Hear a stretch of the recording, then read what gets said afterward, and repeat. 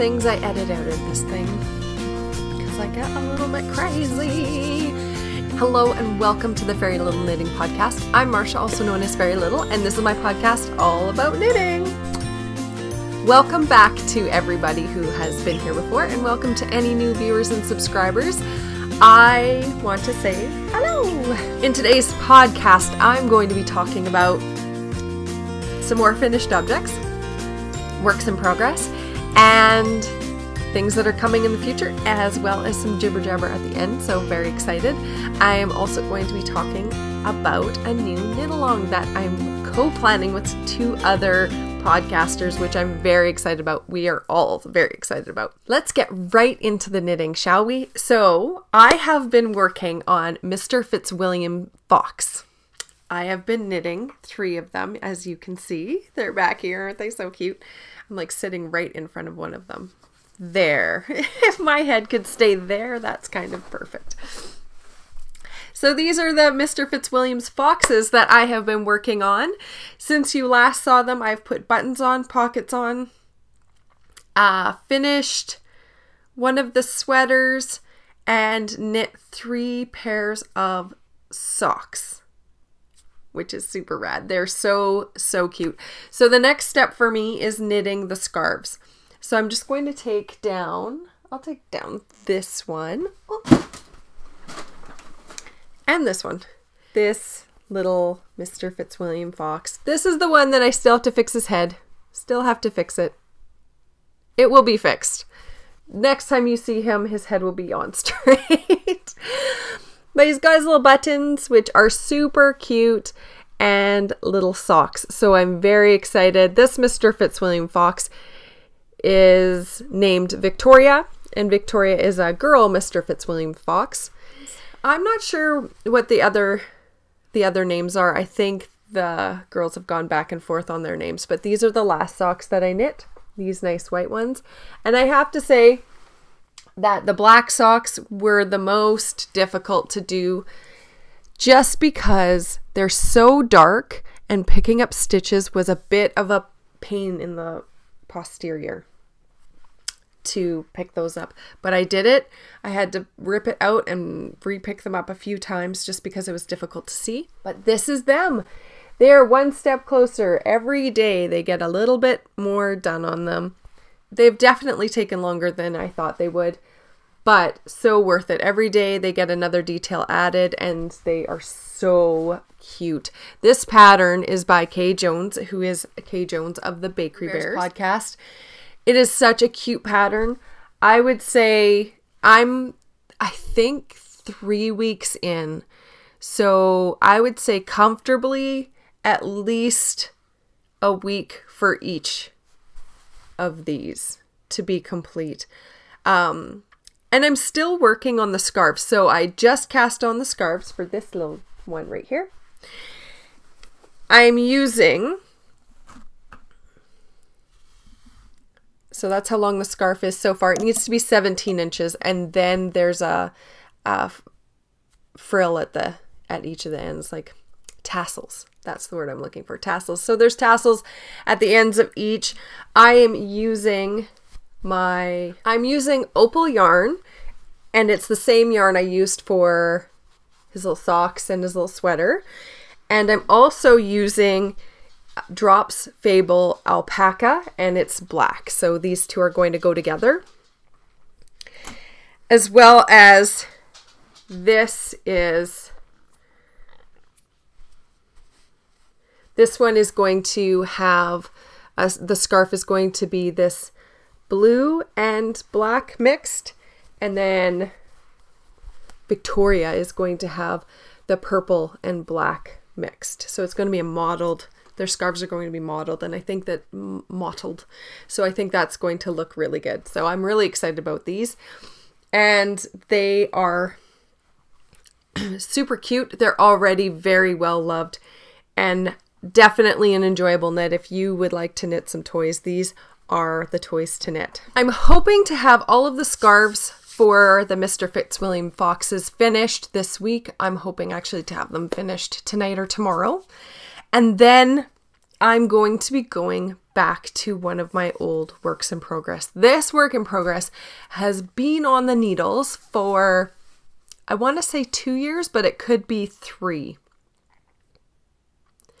If you've watched the podcast for a while, you will recognize it because it was featured on the podcast quite a few times. It is in this beautiful polka dot bag that I think I got from Walmart when I first started really getting into crocheting.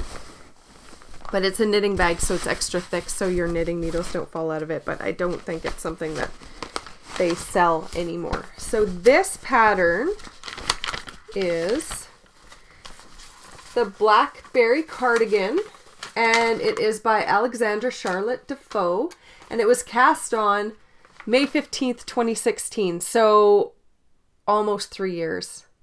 In May it'll be 3 years, so yeah. So over 2.5 years ago I cast this on. I cast on the bust size 38. The sizes go from 30 to 46 inches, so it's not a super broad spectrum of sizes. It does miss out on quite a segment of the population on the higher end of sizing and on the lower end of sizing as well. And I know that's been a discussion in the knitting community recently is sizing and inclusiveness in sizing. So yeah, so I just want to let you know that that's something that it's not as inclusive. It is very, very cabled though. So I will show you. I only have the black and white picture here, but maybe I'll see if I can go and do a screen grab of this cardigan. And I was concerned because I thought, because I had started knitting it so long ago, that I was knitting a size too small, and it still could be too small for me right now, but I guess I'll find out when it's done if it's going to fit or not. So currently I have, the back is completely knit. So it's got these really cool cables down the back. So beautiful.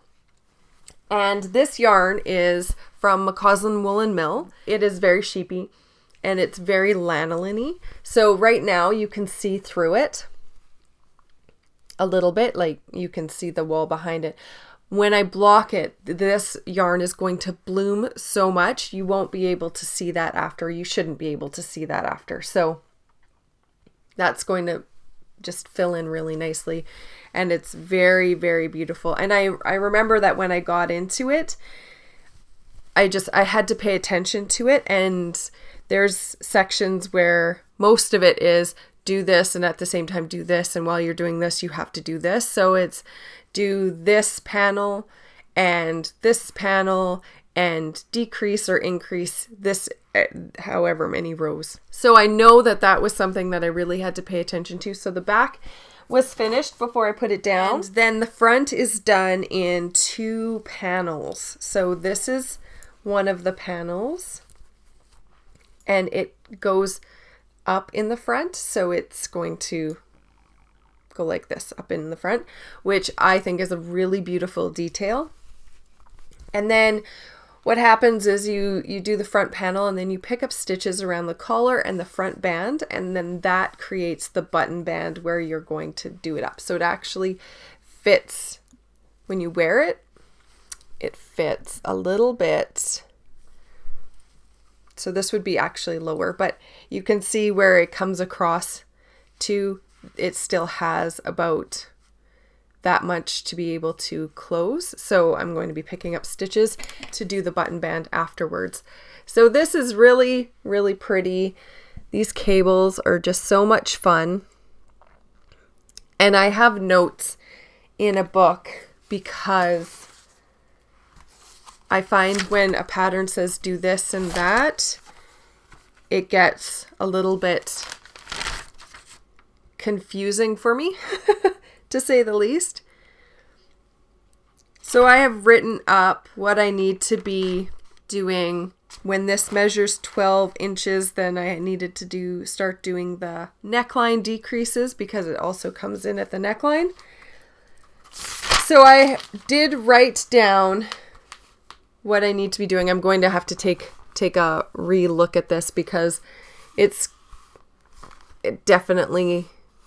got pluses and plus or minus, so it means I'm adding on one side and I'm subtracting on the other. I need to figure out which side that means that I'm adding and subtracting on. And then down here is the rows that I still have not written out. None of these rows have been complete. When I complete a row, I make a check mark on that row. But also when I'm working on that row, I do the first part of the check mark, so I know that that's the row that I'm on, and then I complete the check mark when that row is complete. It takes extra time, and that eats in on my knitting time for sure, but it's a way that I can make sure that I'm definitely on track for where I should be, and that I'm increasing and decreasing exactly where I need to be. So this is going to be getting worked on as soon as I'm done those scarves. And this project, obviously 3 years in the making, I want to get it off the needles. It is a work in progress that has been looking at me in the face for almost that entire time. I've been like, I need to just get that done. But I know that when it's do this, and I just need to get in there and get it finished. Which that knit nicely dovetails into the KAL that I'm going to be co-hosting. It is coming up February 1st to March 31st, and I'm just going to announce it gently here.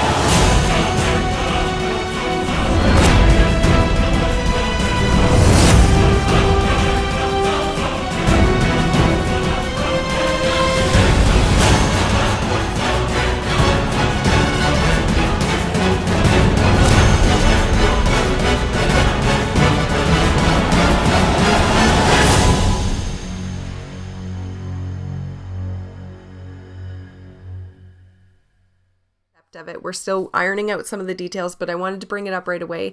So if you're interested in joining, then you can pick your pattern and your yarn, or if you have a work in progress that you want to finish, then this is the perfect opportunity to do it. It is a cable knit along, and I'm co-hosting it with Grace from Babbles Traveling Yarn and Akira from the Knitting Annihilator podcast. So I just recently heard about Akira, and I've started following her and watching her podcast, and her energy is so wonderful. She is very, very lovable. I'm so excited to be co-hosting this knit along with both of them. So part of what's going to need to happen is you will have to subscribe to each of our channels, and you will have to follow us on Instagram. We're all going to have chatter threads and finished object threads, but also we are going to be pulling prizes through our Instagram hashtag. We haven't worked out the hashtag yet. We're still ironing out those details. Works in progress are acceptable, absolutely, and so is double dipping. You can dip all the dips you want to dip. So yes, very excited about this. I'm going to link them both below, so if you want to go over to each of their channels and subscribe now, then you can be abreast of any announcements through their channels. So very exciting, and you'll hear more. I also want to mention I have been gifted a couple different patterns recently. I was given a pattern from Melinda, who is the host of the Yarnder Woman podcast, and she sent me a little chicken pattern, and I'm super excited about this. It's a toy pattern, it's a chicken, and one of my girls is fully in love with chickens, and I'm very excited to knit this for her because she's going to love it. So that's something else that will be coming up. I don't know when, because I'm still trying to get my works in progress off the needles, but definitely that's going to get knit. I was also given a sweater pattern from Nancy, and I'll just post that picture up here. And it is so cute. I love the big sweater, the big sleeves. And it reminds me of a sweater that my mom knit when I was young for me. And it had the big bulky sleeves, but the short body. And it was very cute and very comfortable. And that's something I definitely want to cast on as well. I think it would look really good with, I have this full skirt that's black, and it has it has like the bib in the front, and I think that sweater would look super cute with that skirt in particular. So I'm excited about that too. I was also, in the last episode, I talked about helical sock knitting. I also received another pattern from Zoe, and she and I have been messaging back and forth on Ravelry, and she sent me, because I was talking about the helical knitting, a pattern designed by her, and it's called Oddments. And it is socks that are knit with helical knitting in different colors and using scrap yarn, which is super fantastic. And it's something I definitely want to try my hand at. So stay tuned to this space to find out how that goes. So I want to thank everybody for the patterns that you sent me. And I'm very excited about casting some of those on as soon as I have some knitting space.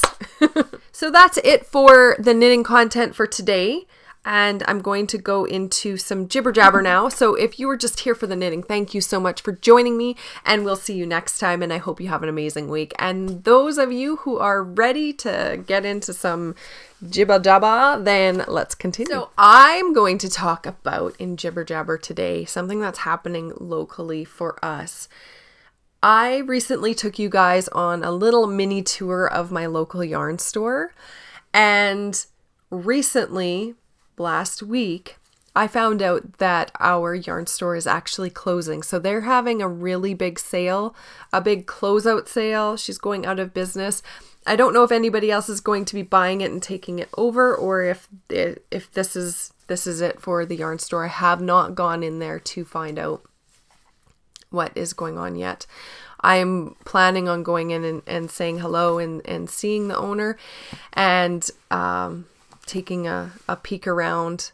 I find it very difficult. I have tried to support our local yarn store as much as possible through the years that it has been open. But in the last couple years, or in the last year, I have gone to a lot of festivals and supported more indie dyers directly, as well as I'm really trying to knit down my stash. So I know that it wasn't just because I wasn't shopping there as much that this is happening, and I don't know if it's what the reasoning is, and I don't know if it's health or if it's business related or not. But I definitely hate seeing the local yarn store close. We've had a few yarn stores in town open and close, and I just want to make sure that I just want to do my part and support as much as possible the local yarn stores. And whenever I go out of town on a road trip, when I go to Sorrento or wherever, I try to stop in at all of the local yarn stores on the way to show them solidarity and to help support them. And I'm saddened that this yarn store is closing. They've always had a really great selection of the yarns that I like, and the owner and I share a color palette, so I could always count on her to have the colors that I like in there. And it's disappointing that she's closing, and I just wish Sandy all the luck in the world in the future, and I just hope that for you guys, if you get an opportunity to support a local yarn store, that you do that, because I would hate to see more yarn stores closing again, I don't know if what the reasoning behind it is. I don't know if it was a sustainability or if it was something else. I have no idea. So, but I'm hoping that somebody picks up where this yarn store left off and opens another yarn store in town, so we can still have a local space to go and knit and to purchase beautiful yarns and have access to some yarns that might not be easy to have access to otherwise, as well as not having to worry about paying for shipping because the yarn stores pay for that. And so that's an added cost. So I just, that's my public service announcement. If you are local, then go and take a gander at the Naughty Knitter and see what kind of yarns she has. She has tons of stuff. It's all on sale now, so go and take a peek. I'm planning on going there in the next couple days to see what she has. Probably buy a skein or two. Yeah, probably buy a skein or two and then add them to my supply of yarn. But I definitely am trying to downsize, but maybe that falls outside of the knitting from stash realm. Bubble. I don't know. So yeah, so that's happening. I feel like I need to touch briefly on something that's going on it's in the fiber community, and it's kind of hitting Instagram super hard right now, and that is a discussion on inclusivity and race. And I know that a lot of people are raw right now because they are hearing, seeing, and learning a lot of new things. I just want to say that when you know better, you do better. So learning is very important in this moment, and paying attention is very important in this moment, and being supportive of each other is the most important thing in this moment. Supporting each other and loving each other and doing so without judgment is very important in this moment. This is a moment that is a very profound moment, and people are feeling a lot of things right now, and change does not come easy, and you have the right to feel how you feel, and we're all learning. So we are all in this together. Every single knitter, we are a community. We are going to know better. We are going to do better. We are going to learn together, and we are going to embrace each other in this amazing community of supportive, wonderful people. And I just want to say that I'm there with you. We're walking this walk together, all of us united in our differences. I hope you have an amazing day, an amazing week, an amazing month. That is it for me for today, and I hope you get tons of opportunity to knit. Until next time.